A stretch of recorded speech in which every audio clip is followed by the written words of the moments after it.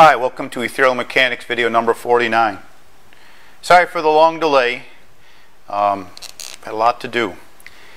This is the introduction to the new math construct, and this is for general audience. Hello, my name is Robert Distinti. I'm an electrical engineer with over 30 years experience. In this video we're going to introduce a new math construct. Until now the new math construct was talked about in nebulous terms.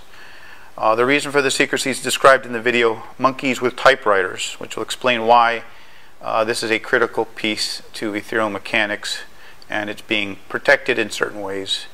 But we'll describe that in Monkeys with Typewriters. The new math construct will be released in exhaustive detail in the Distinti University set of videos, which will be YouTube videos on my current channel, just a different, a playlist, I guess you would call it, different series numbers. And the reason why I'm doing that is because the new math construct is a standalone development. It's a building block necessary for Ethereal Mechanics, but it can be used on many, many other things. And it's going to, well, let's explain what, let's go on. So let's introduce the characters for today's teleplay. We're going to be using Albert Einstein. We're not making fun of him, we're just using him to represent all the people in science, mathematics, and engineering, to include me. Yes, I should have asked these questions. The questions we're going to ask are the questions I should have asked 20 or 30 years ago. I should have figured out that there was something wrong, but I didn't. Okay, and we're going to use Inspector Colombo to represent the tireless seeker of the truth. A person who agonizes over the smallest details that don't make sense, details that keep him awake at night, and these are details that other people just wantonly ignore. The scene is a classroom where the professor Albert is teaching, and Colombo's coming in. And so Colombo says, "Hi Doc, I don't mean to bother you. I'm investigating a crime and I have a few questions about vectors to ask you." Yeah, you can tell the new math construct involves vectors. And Einstein says, "Well, I'm always happy to help. What's your question?" And the interesting thing about Colombo is he looks disheveled and he sounds stupid, but that's how he disarms the very brilliant people that he always ends up taking down in the Colombo series. The question he has is, can vectors be multiplied? I mean, if vectors can be added, then it follows that vectors should also be multiplied. And Einstein says, "But Inspector Colombo, there is vector multiplication. It's called vector products, and there are quite a few of them. There's the dot product, the cross product, the Cartesian product, the inner product, yada, yada, yada, yada."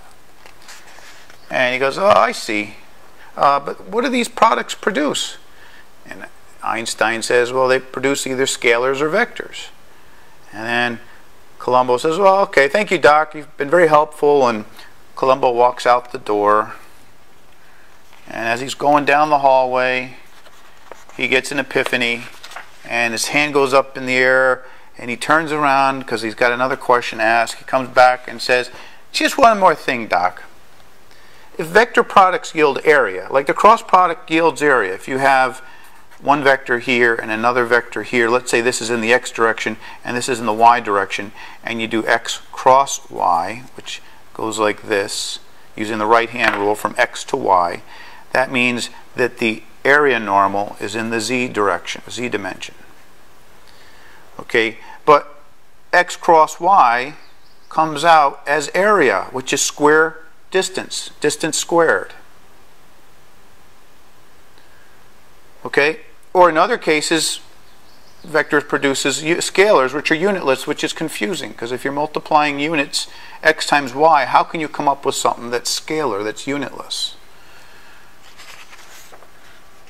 And then Einstein, realizing, wow, this is a serious issue. I mean, we've got dimensional problem here, because if your cross product produces a z vector, which is in the units of square area, how can you map that to the z dimension, which is linear distance? That's a train wreck of dimensional analysis. And Einstein, realizing that this is a serious issue, in angry tones, "Well, we've been doing it for years and it works. Now please leave me alone. I have important things to do." That's usually when Colombo gets under the perp's skin, that's when the perps just go brush them off. And Colombo goes, oh, okay, Doc, thank you anyway. Nice talking to you. I guess, yeah, if we have been using it for years. He does a very disarming thing as he leaves. But then he thinks and he thinks, and he never lets these things go. Then he comes back a few days later. Doc, I've been thinking about what you said. There's just these little details that keep me up at night that just don't make sense. And Einstein apprehensively says, all right, go on, but I only have a few minutes. And then, using reciprocal thinking, you see, Doc, it seems there's a lack of reciprocal function. I mean, if you can add, then you should be able to subtract. That's a reciprocal function. Likewise, if we have multiplication, that implies the existence of the reciprocal function of vector division. Yet vector division does not seem to exist. Worse, the vector products that are currently available do not contain enough information to allow for vector division.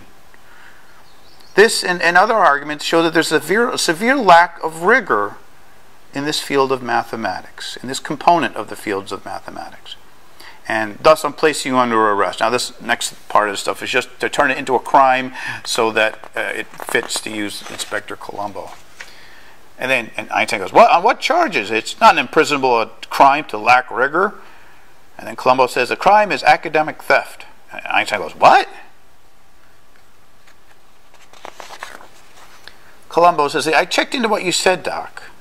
You're absolutely correct. The present vector product techniques are very useful in spite of the fact that they're dimensionally erroneous and they lack an inverse function of division.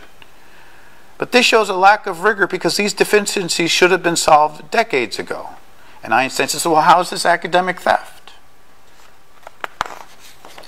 Because academia gives the credit to Josiah, I don't know if that's the right way to say it, Willard Gibbs, for the development of vector analysis. Yet it's well known that Oliver Heaviside independently co-developed, I think this was a misspelling on Wikipedia, because co-developed means you developed with somebody. So how can you independently co-develop? I don't know, that's just the term that's on Wikipedia. Vector analysis. And academia scorns Heaviside for a lack of rigor and then gives credit to one of their own for vector methodology which exhibits a lack of rigor? So either there's hypocrisy or there is theft. And since it's not likely that two independent people developed identical methodologies which both exhibit a lack of rigor, that's very improbable. And so the theft is an academic theft has occurred. Now I'm giving my apology. I came up with this little closing here. I don't know this guy, whether there was theft. I just came up with an ending that's plausible only to come up with the ability to use Inspector Colombo as one of the actors in this thing. So you can take this with a grain of salt. So let me recap in a different way what's going on here. Humanity, for the past 100 and some odd years, has vector addition and vector subtraction.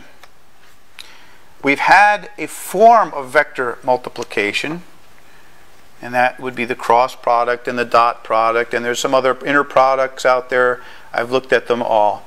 None of them are sufficient to provide for the inverse function of division, except possibly for Cartesian multiplication. I forget what the name of it was. But in any event, there is no inverse function of division capable with those forms of vector multiplication. Therefore, they're incomplete. And furthermore, they violate dimensional analysis because they either produce vectors or scalars. Multiplication should produce terms that do not fit into the original dimensions of the products being multiplied. And they should not be vectors that are produced when you multiply two vectors. Okay, so there's a whole bunch of problems with what we consider the current vector multiplication. It's been useful though, it's useful. Okay, so what I'm proposing, and I have developed, is vector multiplication, which is complete. It is not a dimensional train wreck like the classic ones, and it also provides for the inverse function of vector division. And now we can play against Mother Nature with a full deck of cards, and maybe we can get somewhere. And that's essentially what the new math construct is. It's completing the vector functions to include a complete form of multiplication and division. Once you have all four of these, you can get into transcendental functions, the square roots of vectors. You can get into e to the vector. You can raise vectors to logarithms. You can do things you could not do with the prior vector product methods. And this is going to open the floodgates. Now, I know it's going to happen. Academia is going to say, oh, well, that's just a couple of functions. And they're going to downplay it. But watch. This is going to be changing all fields of science and engineering for years to come. And to be honest with you, I don't know if I have the complete final one. In my analysis, there are probably a million ways to do this. I found out the one that fits my needs. And maybe there's a better version out there for somebody to find. But hey, at least we open the floodgates and get this party rolling. So what's the path forward? Well, vector multiplication division, which I've been calling the new math construct, will be released in a Distinti University course, which is another series of YouTube videos on my YouTube channel. It's going to be called Introduction to Engineering Vectors and Matrices. It's estimating about 10 videos. And the reason why I call engineering vectors and matrices is I had to more rigorously define vectors and matrices. Mathematicians use matrices all different weird ways that I have a heartburn with. But to be perfectly honest, I don't need them in my field of engineering. I deal with real quantities, real things, things that you can build real things from. And so I only need a small subset, but I'm going to rigorously define those. Therefore, our vector multiplication and division do not violate dimensional analysis rules. Now, Ethereal Mechanics will be on hold until these videos are released. I'm estimating it'll probably be about 3 or 4 months to get all these videos done, but that's an off-the-cuff estimate. I don't know for sure. And what was my clue? Like I said, I missed all I didn't ask the questions myself. What prompted me to figure out there was something wrong? Well, if you remember video 41, and video 41 represents something I did years ago. Okay, I reconciled terms 2, 3, and 5 years ago. And when I started the video series, I had not been able to reconcile terms 1 and 4. Are they part of the same underlying force, or are they two different things? Okay, and video 41 reconciled 2, 3, and 5. Again, that left 1 and 4 separate. And it wasn't until I published video 21. Video 21, that's when I realized that there was something wrong, and that's when I first mentioned the new math construct. But at that time, I had not developed it. I only knew that there had to be multiplication and division. And once we do that, we can reconcile these. I'm not going to show you how to do that now. We'll be doing that after we release the new math construct videos. Okay, so the final thought, let's get this party started. Okay, Ethereal Mechanics video 50 will continue the reconciliation of the terms, but again, 50 will be produced after the new math construct video series is finished, which hopefully should be not later than December of 2014. I thank you for all the kind words people have been saying. I do read all the comments, and when people sign up, I go look at their website to see what their interests are, so hope I can make these videos more to what people's interests are. And please give me thumbs up whenever you can. And if you want to donate, go to my website. There's a donate button there. And sorry, my website's woefully out of date. I don't plan on updating it soon. Anyway, thank you, and